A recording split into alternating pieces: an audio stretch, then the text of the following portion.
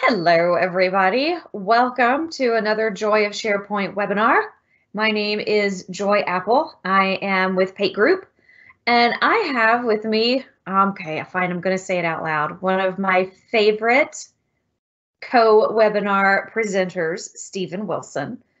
How painful is that? I mean, I don't want that ego to get so huge. Let's be real. Yeah. But Stephen recently wrote a really awesome blog. And I think I'm going to try here in a minute to put that in the chat for you all because it's fantastic. I got you covered. Oh, Stacy's got it. She's amazing. I have the best coworkers at Pate Group.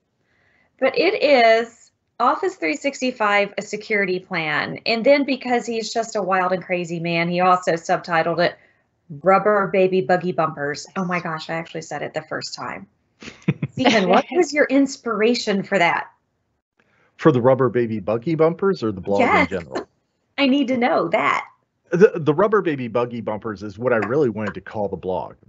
It's what I wanted to name the blog in the first place, but I figured I had to give it a name that was something that would be more likely to pop up if somebody was searching for it or something like that, because sure, it's a kind of a dry topic, but in a lot of ways I felt like Rubber Baby Buggy Bumpers, I knew I'd mess it up eventually, would cover more of what the intent was.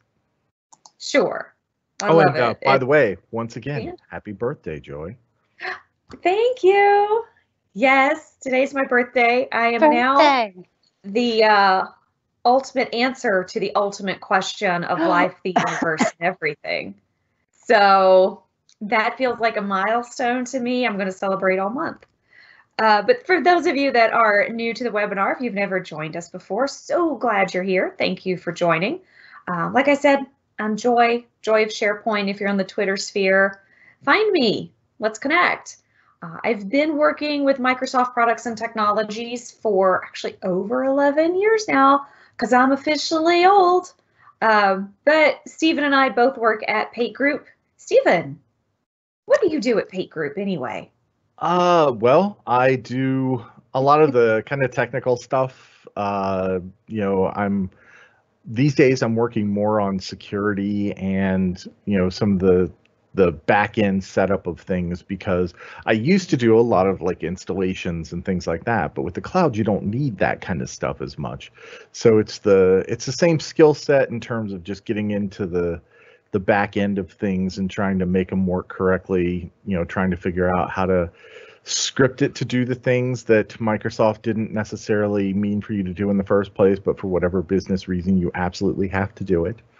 And then I do, the occasional blog, much more occasional now than I have in the past, but yeah, we have Stacy. She makes us do things. That's exactly true. You bet. That's it's very much there's a lot of whip cracking going on, and it's real. It's real, people. All right. So, we kind of do this a lot these days. I have a poll. So you should just be able to open up your camera and just scan that handy dandy little QR code there and answer some questions. I'm actually not sure. Could you move your mouse? Okay, yeah. I just wanted to make sure, because on my screen it looked like the mouse was in the middle of it, but it actually was my mouse. Oh, it was your mouse. Huh. So that's what you get. All right, so we're going to ask some questions. We kind of had some fun with these questions. I'm going to pull the form over. Usually when Richard and I do webinars, he does this part. So I'm going to do this part today. So hopefully, yes, I see responses are coming in. That's exciting. Let's see who we have. We have some IT professionals. Welcome. Some managers. Thank you, managers, for joining us. No execs, so we don't have to behave too much. All right, DLP. Oh, look at that beautiful pie chart. That's fantastic. All right, let's do a refresh. Let's see if we've got anything new coming in.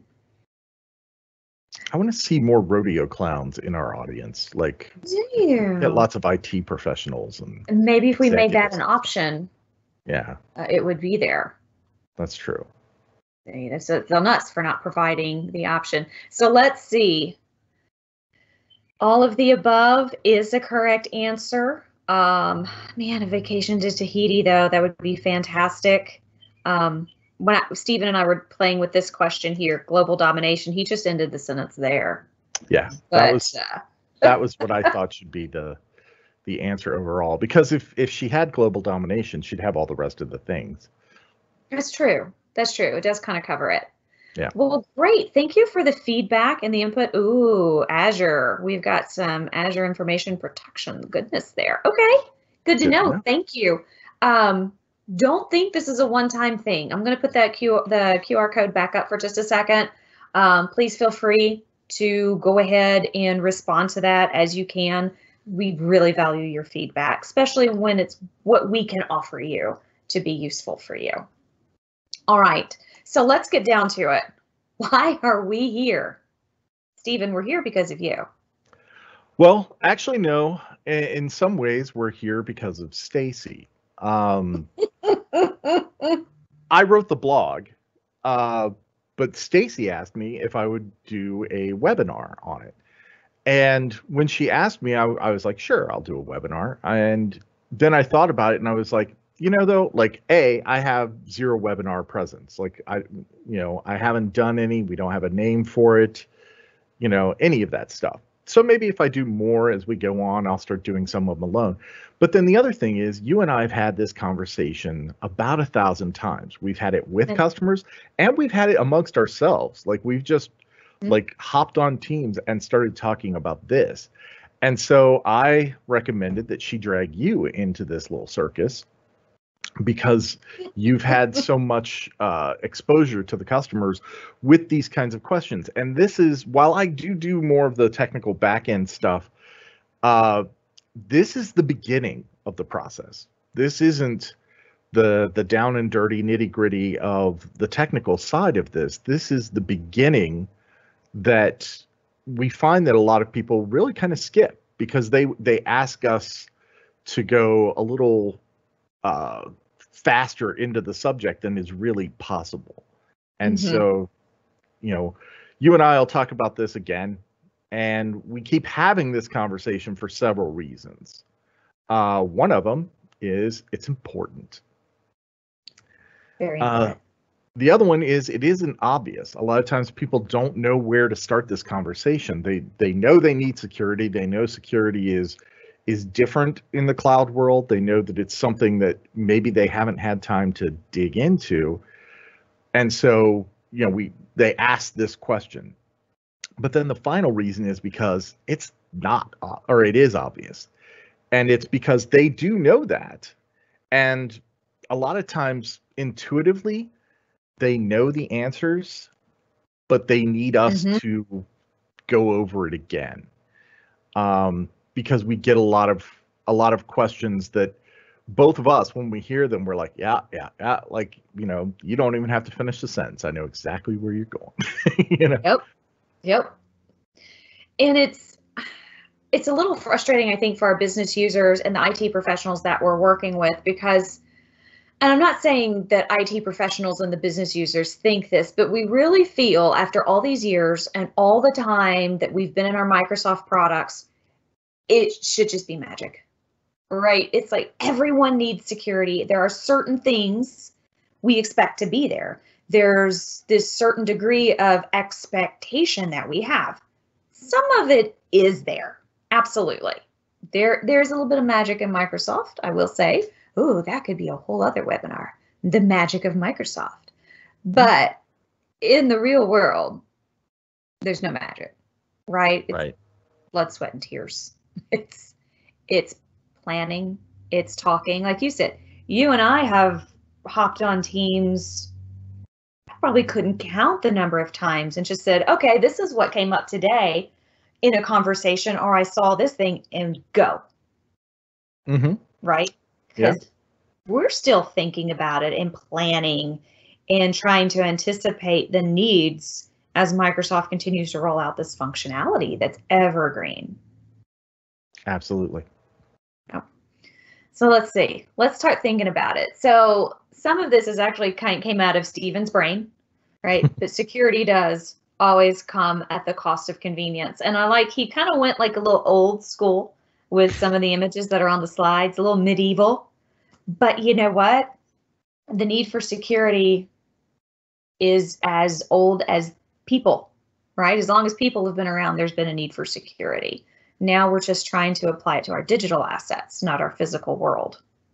Well, and this phrase is also something that is, it's like an old saw in the security world. Like people always say this, but I don't want people to take it too much to heart. I mean, it is true to some degree. Like there are some parts of security that are going to be, confining, but that's not always the purpose of security. There are pieces that we'll talk about later in here where you can set a policy to prevent something, but you can also set a policy to warn somebody of something so that when a certain thing happens or when they access something, it will just pop up a warning and say, beware, this document is something that you should not be sharing with the public. This is, and it can also stop them, or it can give them a route to get around that security. It can tell them who to contact if they really do need to do this. So it is something that is confining to some degree, but it's confining in a way that shouldn't necessarily be choking out your business. It should be just protecting you, like rubber baby buggy bumpers. I can remember, as you were talking through that, I can remember back in my young SharePoint days, when I was fresh and optimistic, bright-eyed, and users would come to us because they were frustrated. A password had expired, or why do I have to log in so much, or why is this, why is that? And one day I just went into my supervisor. He was an Exchange administrator, and I literally just threw up my hands. I was like, can we just make SharePoint anonymous? Just make it anonymous. That way it's easy. And he's just like, okay, come sit down. What's going on? But yeah, it's inconvenient. It's inconvenient to remember to change your password. Or actually, let's be real. Your password always expires on a Friday afternoon. So you change it and your first hour of Monday morning is horrible. I swear if I were your supervisor, I would have like a coffee maker in my office and a unicorn bug just waiting for you. Like just sitting there. So the director of IT, whenever the director of IT needed a favor or needed me to do something above and beyond, he would actually bring in a gallon of coffee from Panera and set it on my desk. It works, right? It works. But yeah, security is inconvenient, but that's the human mentality. It's inconvenient to have to keep up with my keys, but I still lock my doors. Yeah, right? Taking a shower every day is inconvenient, and just doing doing things to fit into human society are inconvenient. Yep. But we do it anyway because it's the right way to do it. You don't want to frighten your coworkers out of the building. You don't want to. So you have to do some things just to make society work. And security is like that on the internet. There are things that you have to do. Yep. And one of the things you have to do is make a plan. And yes, you should write it down. But I would say having the plan is probably the first step. Even if you haven't started doing anything yet, the awareness. We need to sit down and we need to start with a plan. That is obvious, right? Or is it? I mean, it's obvious there is a baseline. When you go into Office 365, it is designed in a lot of ways to be secure to a certain level. The data is all encrypted at rest and in transit. It's designed so that it's not just leaking all the time. That doesn't mean that it's perfectly secure. It just means that there is a baseline. And so, if you're in the process of moving to Office 365, you need the plan first. But if you're watching this and you're like, we've been on Office 365 for like a year and a half, we don't have a written plan. You need to get one.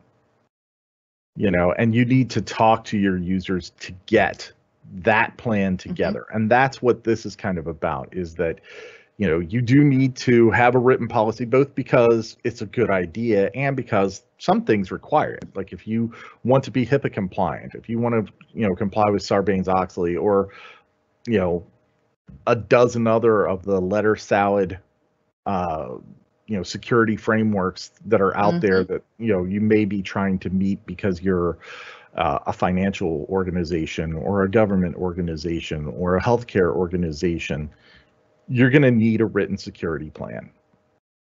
And like you have here, it has to be documented, and it has to be something that allows people to, you know, make reference to it so that they can say, you know, well, the policy says this. Because just saying like, well, that was stupid, Dave. Why, you know, that's against our policy. What policy? You know, if you don't have a policy, it's like, okay, Dave did something stupid, but how is he supposed to know? He's not a security expert, you know? Exactly. How is he supposed to know? This is one of the struggles with SharePoint. It was true in 2007, and probably before then, but that's about when I came on the scene. It was true 5 years ago. It's true today. IT departments still, in all facets, struggle with the idea of turning over the security of SharePoint sites to, I'm going to say this word, users. Right? We do. It's hard, but that's why, talk to me, folks. Training is part of security. Because Dave can't not do that stupid thing if he doesn't know in the confines of SharePoint. It's stupid, right? Can you just share everything anonymously? Can you? Should you? Two different things. The can be controlled in the SharePoint admin portal and the OneDrive admin center. We can control can. We can't control should. If Dave really thinks he should be able to do something, but the tools don't let him do that, he's going to find a way to do it outside of the tools. Processes, training, write it down. If you and I had $1 for every time a customer mentions another product to do something that they can do in the Office 365 suite, whatever it is. And I mean, and I'm not saying this because Office 365 is perfect and because it, you know, is the best of breed for every function that it could possibly do. I'm just saying this because they've got Office 365. Yeah. But we have tons of customers who are like, sure, we have Office 365. Oh no, we don't use OneDrive. We use Dropbox, you know, Google Drive. Yeah, whatever. And we're like, well, why are you doing that? And they're like, oh, well, you know, it just kind of started one day. You know, somebody wanted to share this document and they didn't know about OneDrive, or we hadn't moved to Office 365 yet, or whatever the case, you know, maybe like they didn't know how to do it in OneDrive, but they did know how to do it in Dropbox because that's what their Boy Scout troop uses.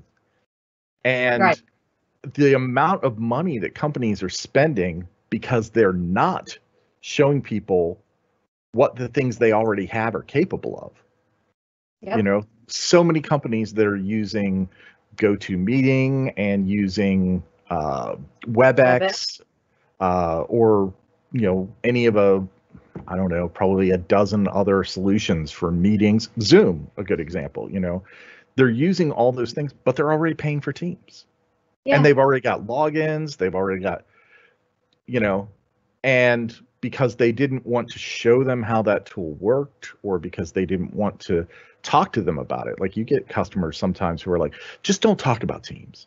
Like, yeah, you know, let's talk about SharePoint, let's talk about, you know, email and all that, but just don't mention Teams because we don't want to go there yet. We don't want to confuse them. Okay, but you're probably already paying for it. You're already paying for it and it's not being used, but I guarantee you those people are chatting somewhere about work stuff. Somewhere. Maybe they're only going to email. Maybe. But I have seen people talk about work-related content in Facebook Messenger. I came out of the government side of the world. I head to toe clenched up and thought, oh my gosh, you're talking about your proprietary information on Facebook Messenger. What? Given the avenue that you can wrap your security around. And how many customers have you gone to where, like, they tell me a week or two before you're going to head to the customer that they have an Office 365 environment, and they've been paying for the Office 365 environment for a year, 2 years. I think our record is like 5 years where they, yes. And they've been paying for it all that time. And they tell us in one of our initial calls, oh, we don't use it though. So, you know, there's nothing in there. There's nothing, you know, there's nothing to talk about as far as like our migration and everything. But then they give us access, and I turn a report over to you where they have like 60 teams that they didn't know about. You know, and usually that stumbling block is the security. We don't know how to make it secure, so we're not going to use it. But I guarantee you, dollars to donuts, they're using other tools that aren't secure to get their job done. And that's not at the fault of the user. Without a vision, without a plan, the people perish. So we do have to have that plan. And I kind of thought this was a good sidebar to governance real quick. This is not a governance webinar. This is a conversation about security. But governance needs to have a place at the table today. I know we love that word, governance. But you got about 4 things here that governance needs to be. It needs to be common sense. Stephen pulled that right out of his blog. It's got to be common sense. It has to make sense. How can we train on it and explain it and get it across to the business if it just doesn't make sense? Nobody will pay any attention to it. It's got to be consumable and easy to read, not 50 pages. Because I guarantee you, once you write your 50-page governance document, you probably won't even go back and read it.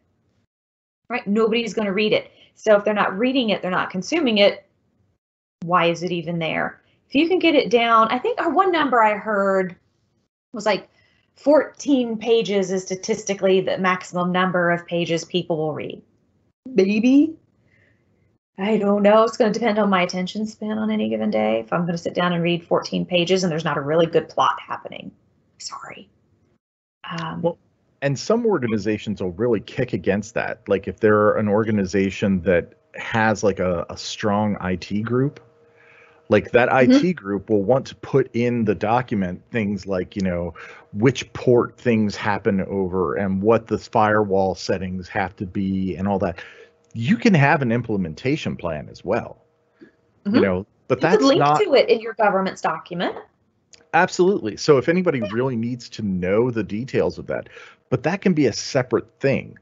The security document, the security policy is meant to be something that somebody can read and they can be like, ooh, I shouldn't be doing this. You know, it says right here that I can't do this.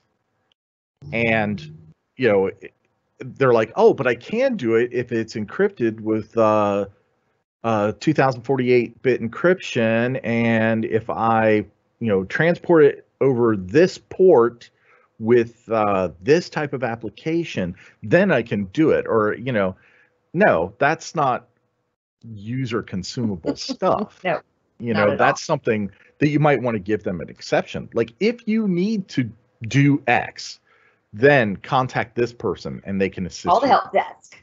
Yes. Yes, absolutely. Absolutely. Your help desk is your first line of defense. By the way, if you haven't trained your help desk on how this stuff works, just go do it now, because they are your first line of defense for your users. And yeah, if you can't enforce it, please don't write it down.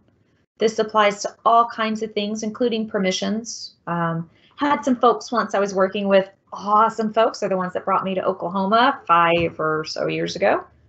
But in governance, they wrote down that site owners were not to modify the web parts on their home pages, on their team sites. Okay, but they're owners, so you can't enforce it. And it's their team site. It's their site. no one else is going there. So that kind of falls outside of the common sense thing.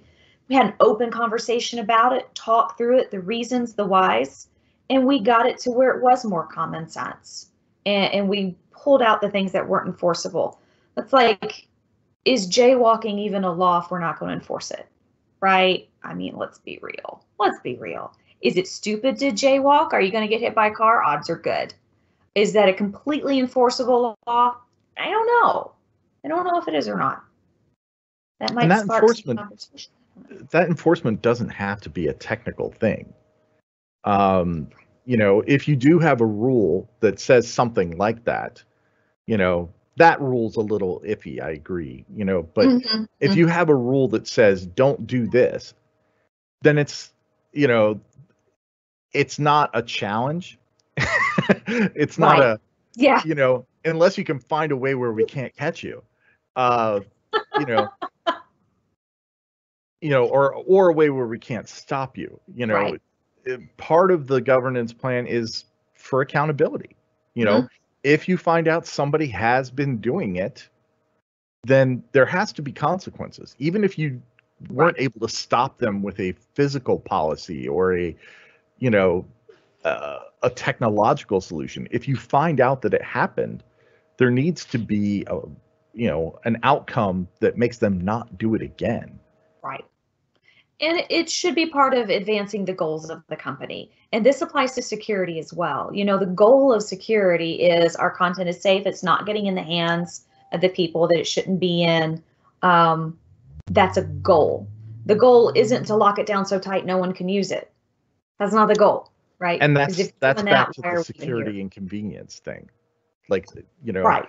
I've heard that used by IT as an excuse. Like, well, security always comes at the cost of convenience. Yeah, but that doesn't mean that security should be an excuse for not doing things that make your business work better. Very true. Very true. And it's not there to hit people over the head with. Right. But all that said about governance, let's pivot back to the security piece of it. Let's talk about getting started. That's the hard part. It's the hardest part, is getting started with that plan. Stephen outlines this very well on his blog. I literally pulled this stuff out of his blog and put it on the slide. Identify the data that needs more than minimum. What's minimum in your mind? Well, the minimum is the baseline of Office 365. And so a lot of times people will say things like, well, we need all this data to be encrypted. And we need, all this data to be, separate from other organizations and all that. And that's stuff that used to stop people from going into Office 365. They used to say things like, oh, well, we're never going to go to the cloud because we don't control all of the pieces. Well, Microsoft has spent an enormous amount of time and effort coming up with, ways to meet government rules and information security rules for various industries, so that you can't say that it's not possible for you to implement it. It may be less convenient in some ways, but it may also just be that you don't want to let go of the old way that you've been doing things. Right. And so when it says the minimum, that's just sort of like the basics of like storage of data, sending things over the internet, unencrypted. So it's HTTP versus HTTPS. And, we've always told people, when we're like installing SharePoint or something, there are certain things that you should do. You should have an SSL cert. You should use, passwords of a certain quality. You should, consider things like, multi-factor authentication and stuff like that.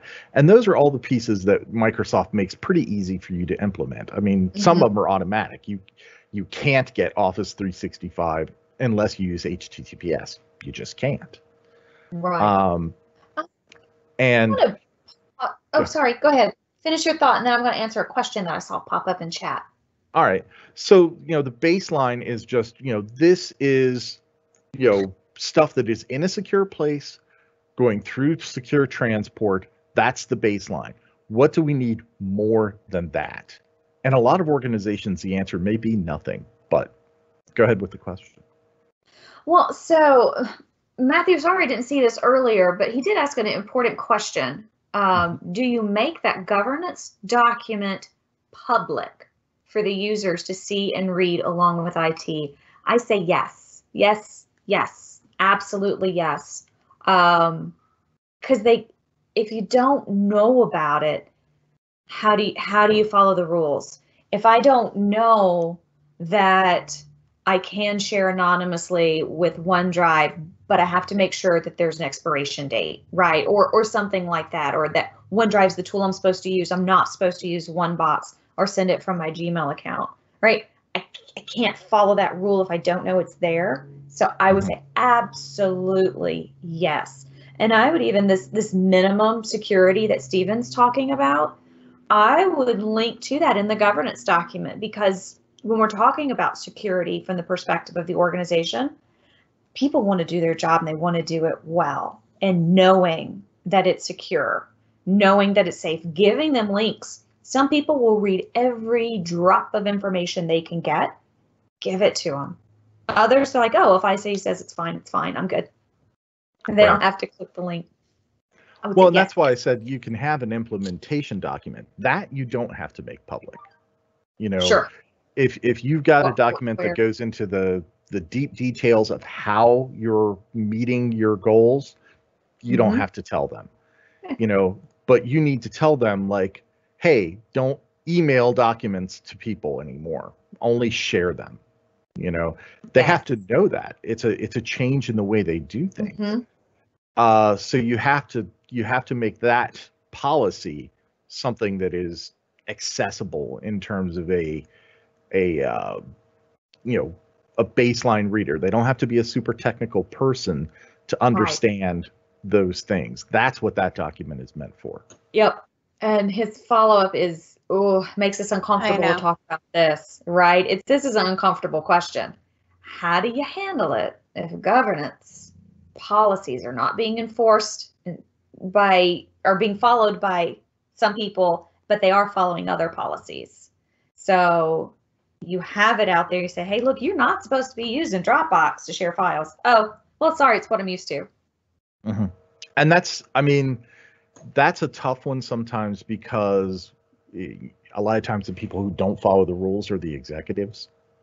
They're the ones who are like, I've always used Dropbox. I'll always use Dropbox, and so there can be some tough conversations there, but you need to explain why the policy is what it is. What is the problem with them using Dropbox? And in a lot of cases, the problem is non-existent. It's not really an issue. But in some cases, it is an issue. Discoverability.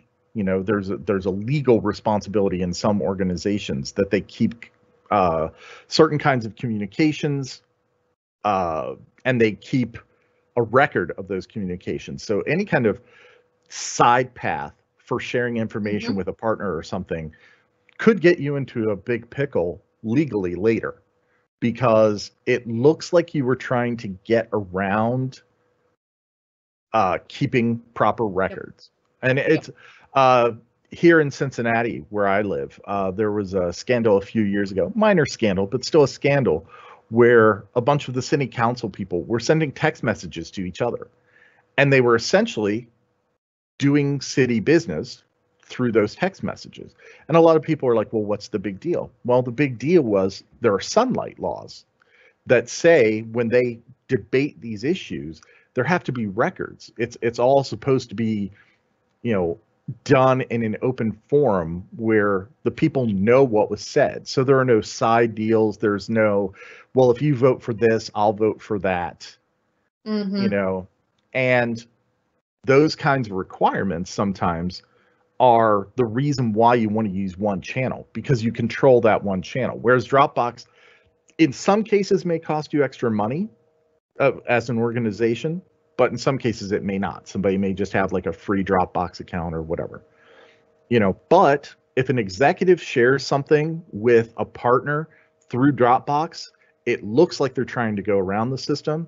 And later on, when there's like an information request or like a legal request where you have to do discovery for like the communications between you and that partner, that's a communication that didn't get recorded. And that looks really bad on you. And so you have to remind the executives that sometimes those rules are there to make their lives easier later on. It's not so much about, and it's a protection for us as users too. Exactly. Because if you do it the way that you're supposed to do it, and then somebody says, well, you never should have sent that document. As a user, you can say, well, I had no way of knowing that. Yep. And, that is, but I did it properly. Like you're saying I shouldn't have done it, but I did it correctly. And I did it in a way that was discoverable by IT. I didn't put it on a thumb drive and carry it home. I did it the way I was supposed to do it. And what can come out of that is they go back and go, okay, well, we didn't define that and we haven't built the fence properly in the backyard. So it's time to go review our security policies, our settings, and make it better, right? That's the appropriate response to that situation. Make it better. And just like your favorite word with all governance documents, it's evergreen. It's evergreen. You got to be able, that's Microsoft 365, friends. It's evergreen. I can't tell. Yesterday I was doing a demo and I clicked a button. I said, oh, look, this is new. It's evergreen. And I'm in Teams all day, every day. Evergreen. I found a feature that used to work in SharePoint and then stopped working. And then it started working again. And I sent a message to Joy. I think it was yesterday. Like, it was yesterday. Hey, and I did a happy dance. Works again. And I knew it was a feature that she liked, but it just stopped working one day. And it was not working for a month or two at least. Oh, minimum. Yeah. It's the auto tagging when you drag and drop into a group. But it works again now. Yay. All right. Let's talk about cleaning up. Let's talk about cleaning up. And anytime I see that phrase, I hear my mom telling me to go clean my room. But we need to clean up our data too. It actually is a security risk to have too much stuff when some of it really should be archived, or it should. Guess what? It's okay to delete stuff. It's okay. You should delete things on occasion. So, yeah. Clean up. As you clean up your data, that helps you start identifying your content. How many times you clean your room as a kid and you found that thing you've been looking for? Or you go through your junk drawer and you're like, oh, there's my extra iPhone cable. Oh, that's been here the whole time. That happens when we clean up our libraries and our data inside of Microsoft 365. We start to identify. And for folks that have legal requirements, that legal requirement might be to keep certain things for a certain period of time, but the flip side of that is it needs to go away after a certain period of time. And that's another one that you may not, you're like, well, what's the downside? Well, the downside is when you are getting sued and there are documents laying around that you could have destroyed a couple of years ago. Well, as soon as you get the paperwork for the lawsuit, you can't destroy it now. Right. Just because it should have been destroyed 2 years ago, if you still have it, destroying it would be a problem. But if you got rid of it on the schedule that you were supposed to, it's gone. Hunky dory. Yeah. So identifying, okay, slides advance, please. Identifying the minimum level of protection needed. We've talked about this quite a bit already, but I think it bears repeating again. Minimum, most of your data, probably for most of our organizations, I hope I'm not overstating that too much. The minimum probably is fine. You probably don't need to come up with a label for every type of document you have. And you're going to drive yourself crazy if you do. So if I have a castle and I need to put a moat around it, if I make that moat bigger than what I can get across in a reasonable amount of time, it's probably not super useful. And now I have a castle that I really can't use. So just keeping that in mind as we talk about the default Microsoft 365 security, right? It's encrypted and it's available only to those who can authenticate. Something to keep in mind if we're talking about SharePoint, because SharePoint is our document management tool in Microsoft 365. Yet SharePoint still does not do the job of authenticating people. Azure Active Directory, right, does that authentication process. What SharePoint does is it authorizes after we have presented ourselves and authenticated through Azure AD. Then we get all the goodies that have been defined for us through SharePoint and Azure and whatever tool we happen to be in. So that's a level of security right there. At Pate Group, right, I have to log in to update a PowerPoint presentation. If that's my, I don't know, my TMO presentation that I do at SharePoint Saturdays and such, that's public anyway. But what about the presentations I do for my customers that has their logical architecture, right? And it has guidance and recommendations that's just focused for a specific audience. Is it annoying to have to log in for my public presentations? Sometimes, but it makes sense because it doesn't know what should and shouldn't be available to public folks. That's security. We also have multi-factor authentication turned on because when we're not, under a COVID-19 pandemic situation, we're all over the place. Steven saw a message from me the other day in Teams that I was out of the office, and he was like, so are you traveling again? Or are you just, I was like, no, just taking a day off. But there are times when you never know where I'm going to be when I'm pinging you. And that's a level of security. Does it make sense to make people who are sitting in an office, logging in from their desk every day to also be challenged with a multi-factor authentication code? Probably not, because they're behind a firewall. They're behind that, they're in that identified IP address, right? All that stuff is there. So we probably make an exception for that.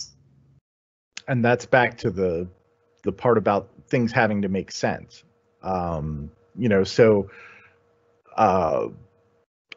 Probably people who've watched these webinars before, I think we've probably mentioned it, like multi-factor authentication was something that one of our people just turned on one day. Like we were all working and all of a sudden we started getting these prompts and we're getting an email, that's like, hey, I just turned on multi-factor authentication. And it worked out fine, except for, one of our people lived somewhere where they were getting charged for every notification of MFA. So every time it sent a text message with the extra code that they needed to enter, they were getting charged. The answer for them was to go in and reset it so that it was using the Microsoft Authenticator application to give them the code instead of it sending it through an SMS message. And that's, that was a simple solution for that user. But Joy and I were talking about this just before the meeting today.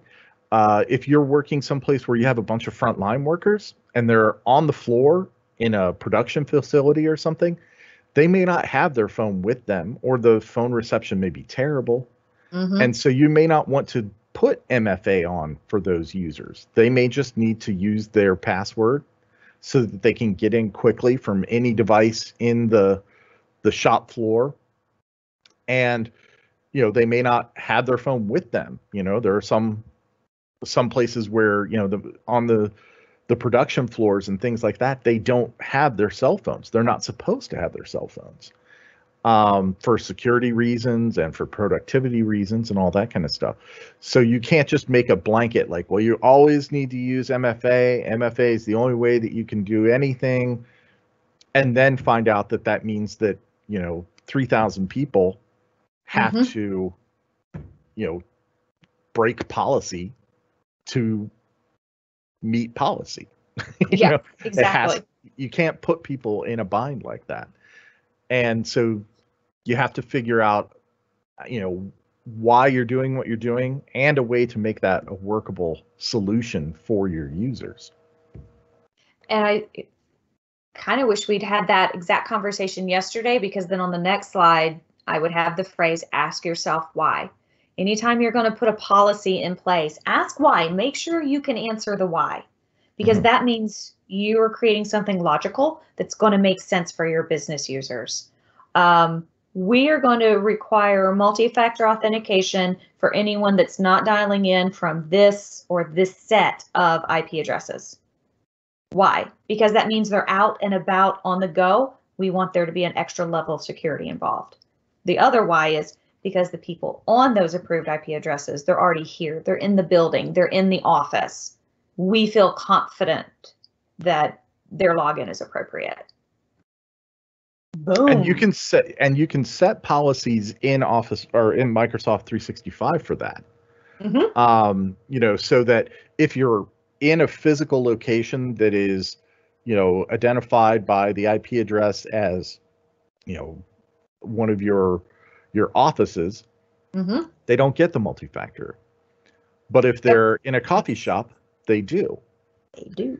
And you can't even get fancier, because Microsoft will notice things like, hey, this person logged in from a coffee shop in Van Nuys, California, like 10 minutes ago, and now they're in Gdansk, Poland, and they're trying to log in. And how's that happening? Right. Now, that can happen because of VPNs and remote desktops sessions and all that kind of stuff. But then it will ask more questions. It will, activate the MFA, or it will, put them through some other, set of loops to make sure that this is a legitimate login. And that's critical, especially, we're now seeing how mobile a workforce needs to be at times. So making sure logins are legitimate is going to become more and more of a pressing issue. And as we start to roll out this suite of tools that's available, creating policies that prevent us from accidentally sharing information we shouldn't is super useful. So I can teach Microsoft 365, right, what our health record number looks like, what a credit card number looks like, social security numbers. Some of those are already pre-built. But you can create those policies, teach the system what things are.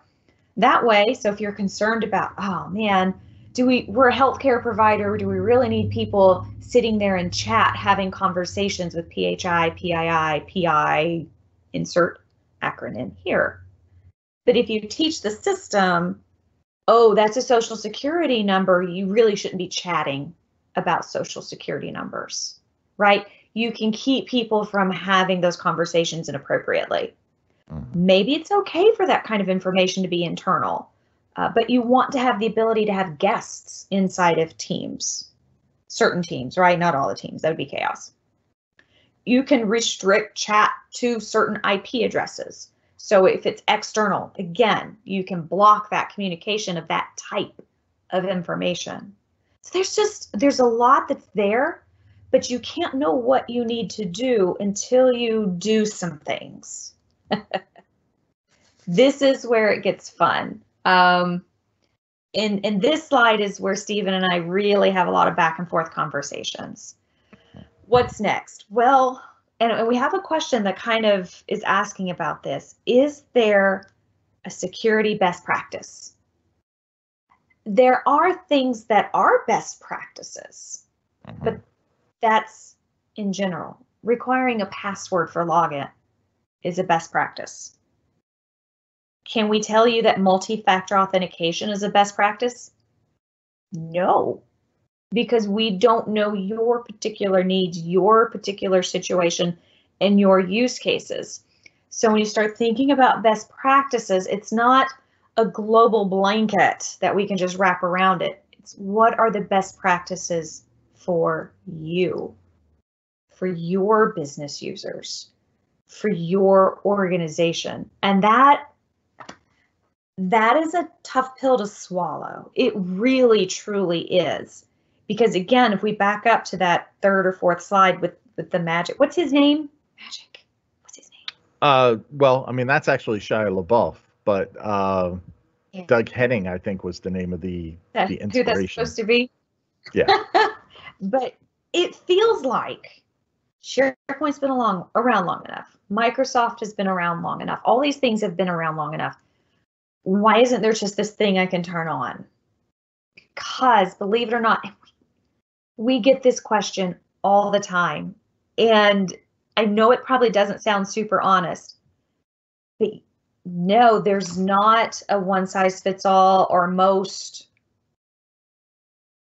thing we can give you, because as many clients as we have, Stephen, what do you think? We probably have about 40, 45 active project teams right now. Right. Yeah, Everyone something in is there. a little bit different. Well, I mean, we're not saying that best practices don't exist. But Joy, you're having a house built. I am. You know, and so there are best practices for building a house, you know, like first you choose your materials. Are you going to be getting a brick house? Are you going to get a house that has stucco, it has siding? You know, are you going to use wood, or are you going to use steel for the frame? You know, all these things. And that's what best practices are. They're the building blocks. They're the little things. So we can give you best practices about passwords. And actually I have a blog pretty much written that'll probably be coming out in a week or two about passwords. What password policies are there to accomplish, what they should be, you know, because that is a best practice. But when somebody says, well, what's the best practice for our security? That's where it's like, well, okay, so you guys are the third largest bank in the United States. Unless we copy what the first or second largest bank did, and to do that, we either have to work there or we have to be consultants who are willing to breach privacy agreements with that customer, like non-disclosure and all that kind of thing. We can't tell you what the best practice is for your organization in your business with your restrictions. We can tell you what the best practices are around some very specific areas of things, and we can tell you what the best practices are for sharing a document through Teams. Not what the security should be, but we can tell you how to do it. You know, we can tell you like the way to share should be done this way. There may be another way to accomplish that, but it's probably a bad idea. Right. And it's the basics that are the best practices. It's never that whole overarching blanket of here are all the things and all you have to do is just check these boxes and you're secure. There's a secure score that you can have in like Azure AD, where you go in and it tells you what your security score is. But Microsoft was very clear from the beginning, that is not a video game. It is not the highest score wins. It's just keeping track of all the things that are available to you that you are using. And it gives you a number scoring based on that. But just turning on all of those things and having a 9,999 security score doesn't mean you or your organization are better off. You know, you may be more secure because you've locked it up where you can't even get to it. You know, and guess what's going to happen if you do that? Your users are going to go around the system. Absolutely. You know, that is not a best practice. You're going to lose money and time. Yeah, that's true. So how do we get there, Joy? Depending on the people that are listening to my voice right now, I'm so sorry, but go talk to your users. And Stephen, that's not one of your number one favorite things to do sometimes, right? To go sit down and work hand in hand with people all day, every day. Well, and that's more because I'm an introverted nerd than because I don't understand the need. I understand why you have to talk to your users, and I very much agree that you have to talk to the users. And so when you and I talk about this, you never hear me say, oh no, I'm with IT, screw those guys. You know, I never say that. I may not always want to have that conversation, just because sometimes I tend to not be gentle enough with users. So sometimes they send Stephen and me together. Mm-hmm. Yeah. So take a friend. It's dangerous to go alone. Here, take this, right? Talk with your users. Ask them, what do you do? I did this for 9 hours yesterday. I sat down with several groups. What do you do in a given day? A lot of email. Who do you do that email with? What do you do in those emails? Is it internal? Is it external? Ask those questions. Do a ride along with your businesses. Find out what they need. Don't ask them, what do you need? Don't. We actually did a webinar on this. I don't know when. But it was like when users go rogue, right? Mm-hmm. If you ask a business group, what do you need? Oh, we need to be able to collaborate. What does that mean? Send an email. There you go. You're collaborating. Congratulations. And I'll say from like the IT side, it's okay to talk to Joy. Like, you don't have to go desk by desk, and talk to every user. No. You have to talk to the people who understand your business process and your business reasoning. So when they say we need to be able to do this, you can have the conversation with the person who brings that to you. You don't have to go and be like, all right, accounting has to do this. So now I'm going to have like an all accounting meeting where I get all of their inputs and I create a chart and I do, this thing to make, Phil happy and this thing to make Linda happy. No, you have to talk to the person who understands the overall picture of what's happening. Yes. And a lot of times, most times, that's not IT. IT often thinks they know what people need to do or what people are doing, and often they don't. They don't it's the really. Tip of the iceberg. Yeah. Mm-hmm. Actually, I don't know, about a month or so before everything got locked down, Stephen and I were on site with a client up in Ohio. And the way we started calling it is they had rolled out SharePoint in the past, but they just said, here, catch. That's what we called it. They played catch. Here's SharePoint, take it. Some sites were used. Some of those sites looked like file shares gone wrong. Some sites were just empty because they're like, okay, what am I supposed to do? Nobody knows, right? Because IT said, boom. If that has happened and there's kind of a bad relationship there, bad might not be the right word, but maybe the users don't look at IT as a warm, cuddly, caring organization that they can go ask questions of, right? Just build that bridge. Go talk, find out, ask questions. What do you struggle with? What do you sit here and say, good grief, it's 2020, this should be easier? Ask the question.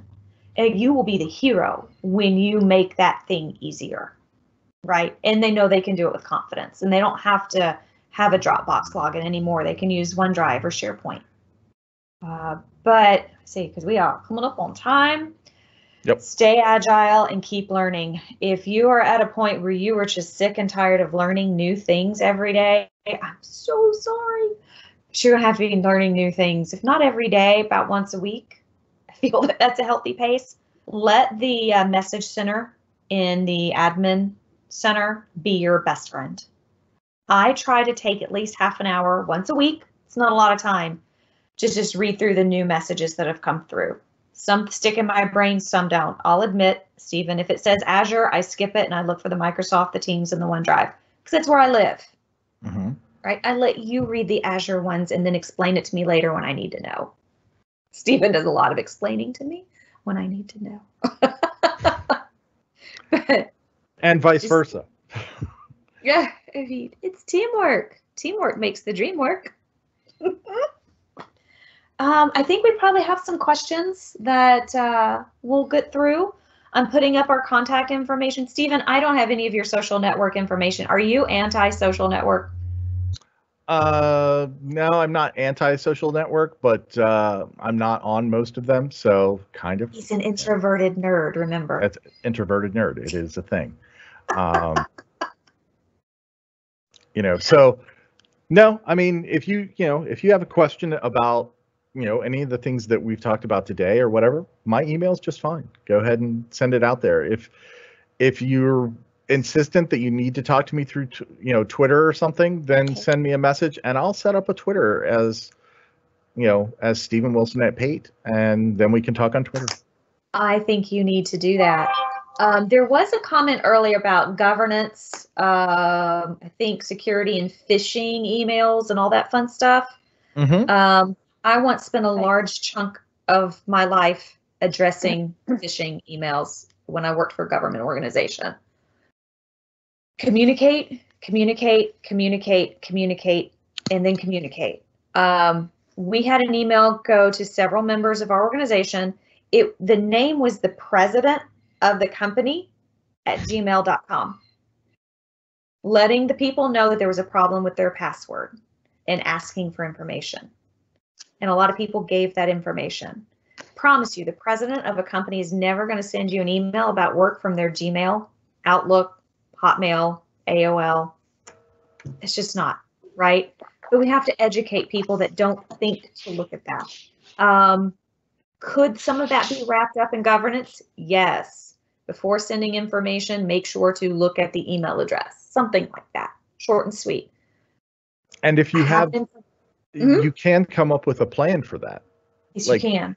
We've had people say, well, what do we do if our mail system is down? I can't send them an email from, my email address at the company. Come up with a plan. Come up with a Facebook group, a Twitter account, something, so that when things aren't working, they know to check that. Yep. And you can put your announcements out there. Absolutely. There's ways. There's absolutely ways. If you have specific questions about any of this we've not been able to get to, you're welcome to hit us up at our email addresses. At Joy's SharePoint, you will find me there on Instagram, Twitter, and even Facebook. Now I'm playing with that as well, because why not? As introverted as Stephen is, I am extroverted times 2. Yep. So that works out well. But thank you. Stacy, do we have any more questions? No more questions, but I put a link to the When You Go Rogue, or When Users Go Rogue webinar into the chat. So you can find that there. Have a look. It was an amazing webinar that we did last year. That already was last year. Wow. I know. So weird. All right. Fantastic. Well, thank you so much. Thank you for the questions. Thank you for being part of the conversation. And feel free to keep the conversation going on Twitter, Instagram, Facebook. And Stacy, I think after this, we need to get Stephen on Twitter. Okay. Cool. I can do that. Okay. He's like, I mean, I'm that kind of introverted that's not afraid of public action. I just don't do it. All right, everyone. Have a wonderful day. thank you. Talk to you soon. Bye everyone.